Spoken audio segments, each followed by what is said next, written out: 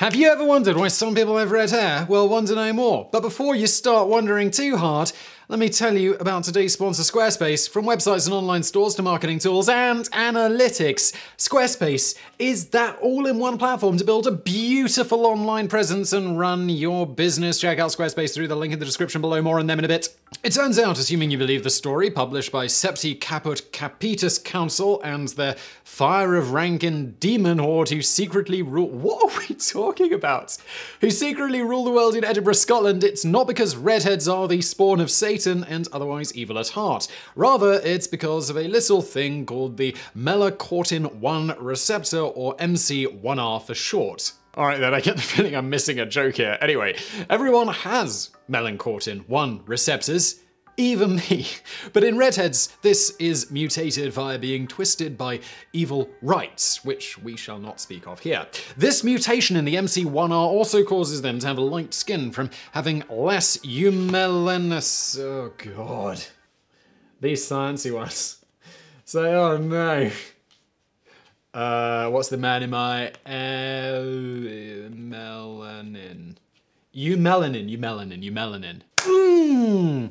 This mutation in the MC1R also causes them to have light skin from having less eumelanin pigmentation and more pheomelanin pigmentation. This is a genetic advantage for people living in parts of the world where there is little sunlight. Having lighter skin lets more sunlight through, which increases the production of vitamin D, which in turn is useful for preventing things like rickets and for fending off the holy hordes of heaven.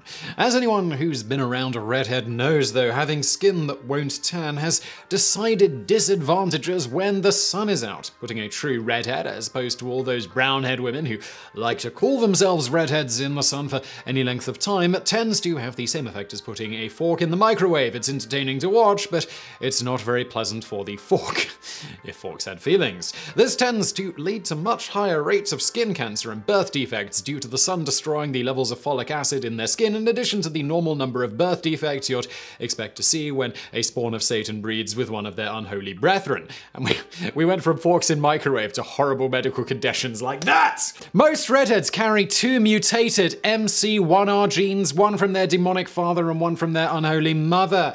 In the case where someone only carries one copy of the mutated MC1R, they tend to end up having brown hair with light skin, though when female, they will insist on telling everyone they're a redhead because when they apply their hair directly to the sun, it has a minuscule reddish hue before it inevitably bursts into flames. This mutated MC1R gene also happens to be recessive. What this means is that you can carry one of the unholy genes, but be a much more natural blonde or brunette. People who carry only one copy are known as carriers, just like with a disease. This is why a redhead can be born from two parents that aren't redheads themselves. Both parents have a functioning MC1R gene and a mutated evil version. In this case, there is roughly a 25% chance that a child from one of these two will be a spawn of Satan. Other variations can also happen. For instance, if one parent carries two copies of the mutated MC1R and has therefore likely sold their soul to Satan, and another is only half evil with one mutated MC1R and one normal, then there would be about a 50% chance that their child would be a redhead.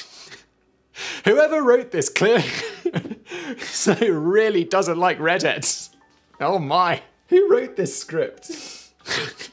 Wow, David and Kathy. Who upset you?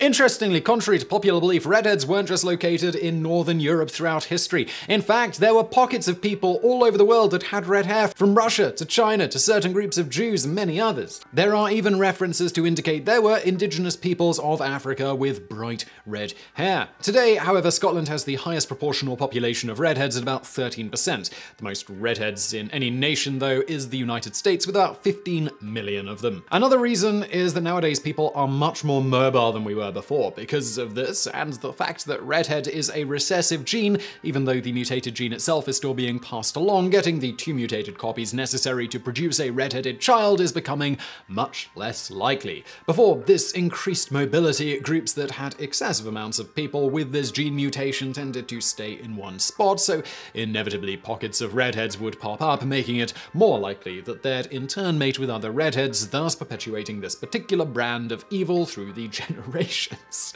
From this, you may or may not have heard that redheads will extremely shortly be extinct, with this notion particularly being popularized thanks to a 2007 study done by the Oxford Hair Foundation. However, it turns out that this is a pretty big exaggeration, and we're guessing their over-exaggeration wasn't influenced at all by the study being founded by the hair dye maker Procter & Gamble, who was trying to boost the sale of red hair dye. It's pretty sketchy. First, we know redheads won't be extinct anytime soon because there will always be new people in the world with only evil in their heart. Second, because the mutated gene itself is still being passed on, even when a redhead is not produced, while the overall numbers may continue to diminish by diffusification, the potential for a redheaded stepchild will remain for millennia. And even without that, the 150 million or so true redheads in the world, about 1 in 50 people, will ensure we'll not be rid of them en masse for centuries to come. Incidentally, fun fact, in Greek mythology, redheads turn into vampire-like creatures when they die. And speaking of things that are the spawn of Satan, bugs in the code that you will find when you design and build your own website from scratch, well, you don't have to worry about that at all because of Squarespace. And yes, that is how we get from Spawn of Satan to Squarespace. That, folks, is a transition. Now, 2 simple things. Number 1, maybe you've got an idea for a website or a business. It's in your head and you're thinking, maybe I should start that business. Maybe I should put it out there into the world and see what's up. Well, 2, the only way to figure out whether that is something that is worth doing is to give it a try. And I know that can be daunting because it's really scary out there in that demon-filled world. People might not like your new business idea, but the website shouldn't be an excuse to giving it a shot. Squarespace allows you to create a powerful website for whatever you're up to. You want to sell something online? Oh yes, Squarespace can do it. Or a podcast? Well, yes, you can do that on Squarespace too. You want to start a YouTube channel? No, you can't do that. You start a YouTube channel on YouTube. That's why it's called a YouTube channel. But tell you what, you will want a companion website to go along with it. Now, it all starts on Squarespace with a stunning template that you can customize to your heart's content. And I don't have it in my copy here, but they've got cool names like Royce. And I'm like, you know, if it's called Royce, it's gonna look good because there's something else called Royce that also looks good. A Rolls Royce. It's the Rolls Royce of website design. I should get back to my talking points. Don't start from scratch. Use a template, no excuses. Then there's the customization process, make it look beautiful, and you don't have to deal with any tech BS. Plus, if you get confused, which you probably won't because it's easy, there's 24/7 customer support. I don't even know why they do customer support. It's so easy, you won't even need it.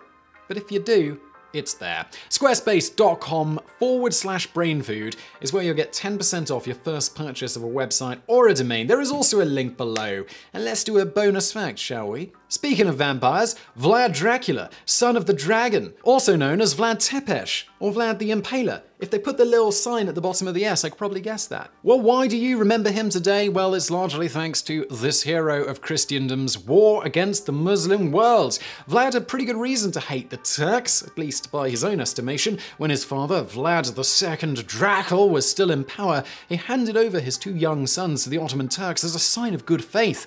Vlad Dracula lived as their pseudo-prisoner for 5 years and fostered a deep hatred for both the Turks and Islam. On the flip side, his brother thrived in the environment, becoming friends with Sultan Murad's son and even converting to Islam. Come on, Vlad, make the best of a bad situation, just like your brother. You're a prisoner, may as well make the most of it. When Vlad came to the throne, his tiny principality was a mess. The crime rate was high, the food supply was low, and trade was virtually non-existent, so it was an awesome time all round. Dude, you should have stayed with the Turks. He knew a country in such a sorry state didn't have a chance of fending off those Ottoman Turks. Hopefully not directly his brother. So he enacted many new strict laws and enforced incredibly harsh penalties on those who stepped out of line. Vlad got his Impaler moniker in honor of one of these punishments. While he certainly wasn't the first to use this particularly nasty form of torture and death, the sheer number of people he put through this heinous ordeal was extremely noteworthy. When Vlad's victims were impaled, the sharpened wooden stakes would be rammed through their bodies in various ways. One skilled in this art could even do it in such a way that the pole would slide nicely through much of the body, often from the bottom up. Dude. Oh, and the idea was it wouldn't penetrate any vital organs. What about your ass? That seems like, I know it's not vital, but dude. In this way, the condemned could sometimes live for several days suspended in midair and left to their agonizing demise. Their remains were sometimes left as a cautionary reminder to Vlad's subjects. People would be pissed if the Queen did that. It wasn't just his subjects who felt his wrath. When Sultan Mehmed II sent emissaries inquiring why Vlad hadn't coughed up his non-Muslim tribute yet, the seething Dracula explained that he was all tapped out thanks to a recent war with Hungary. He then questioned why the ambassadors hadn't removed their turbans as a sign of respect when they approached him. They replied it wasn't customary for them to do so. That didn't sit too well with Dracula, who apparently wasn't much of a diplomat. He ordered his guards seize the emissaries and nail their turbans to their heads. The Turks died a horribly painful death. Vlad sent them back to Mehmed II with a little note asking that he never send such uncouth ambassadors to his court again. Yeah, Vlad, they're the uncouth ones. Things were about to get real. They weren't already, dude?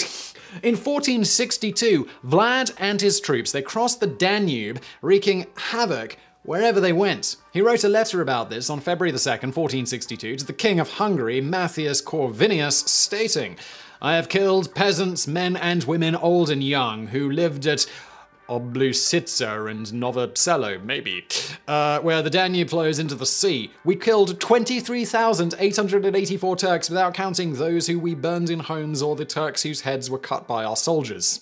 All right, I guess they, chopping their heads off doesn't count. Thus, Your Highness, you must know that I have broken the peace. In response, Sultan Mehmed II's troops, led by Hamza Pasha, crossed the Danube River, moving closer to Wallachia. Vlad sent decoys suffering with everything from the bubonic plague, leprosy, and tuberculosis into the enemy's encampments as a form of biological warfare and employed a scorched earth campaign. He had far fewer troops than the Turks, who came with an army of about 90,000 and depended on guerrilla warfare tactics. By June 16th, 1462, the Turks were outside the Wallachian capital of Targovishtia. Vlad decided a surprise attack with the purpose of assassinating Mehmed II was his best bet. Just after the stroke of midnight on June 17th, 1462, Vlad Dracula and his troops attacked. The Turks desperately rose in defense against the Wallachian onslaught for the next several hours, but the carnage was brutal. An estimated 15,000 Ottomans were killed in a single night. While this was good for Vlad, it only put a small dent in the enemy army and wasn't his main objective. As mentioned, what he was really trying to do was kill Sultan Mehmed II. In spite of all the careful planning, confusion set in during the heat of battle. The Sultan's two commanders, Ishak Pasha and Mahmud Pasha, were killed, but Mehmed escaped unscathed. As dawn approached and the Ottomans began organizing an efficient counterattack, Dracula ordered a retreat without achieving his prime objective. This spelled the end of the famous night attack, which would be heralded as a great day for Christendom, and see Vlad named a hero. What a hero. The Turk... What a war criminal. The Turkish army approached Targovishtia 4 days after... And people in the comments told me it was a different time. Yeah, but he was still a wasn't he? The Turkish army approached Targovishtia 4 days after the night attack. The gates of the city were wide open and they were greeted by an ominous silence. However, the sight before them was unimaginably grotesque. An endless field of decomposing corpses made up of thousands of Turks and Bulgarian Muslims impaled in every configuration possible. I told you! It had the desired effect, according to the 15th century historian Lanicus something or other. Not in the pronunciation dictionary, so Leonicus Chalkondals, maybe. It reads, the Sultan's army came across a field with stakes about 3 kilometers long and 1 kilometer wide, and there were large stakes on which they could see the impaled bodies of men, women, and children, about 20,000 of them. As they said, quite a spectacle for the Turks and the Sultan himself. The Sultan, in wonder, wow, kept saying that he could not conquer the country of a man who could do such terrible and unnatural things. Vlad continued the war, but ultimately was betrayed for reasons unknown today by one of his former allies, the aforementioned King Matthias Corvinus.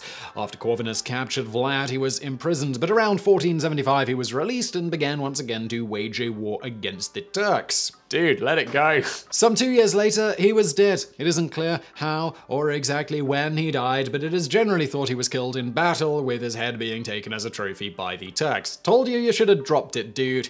This has been Today I Found Out. If you enjoyed this video, smash that thumbs up button below. Don't forget to subscribe and don't go watch another YouTube video right now. I see you procrastinating.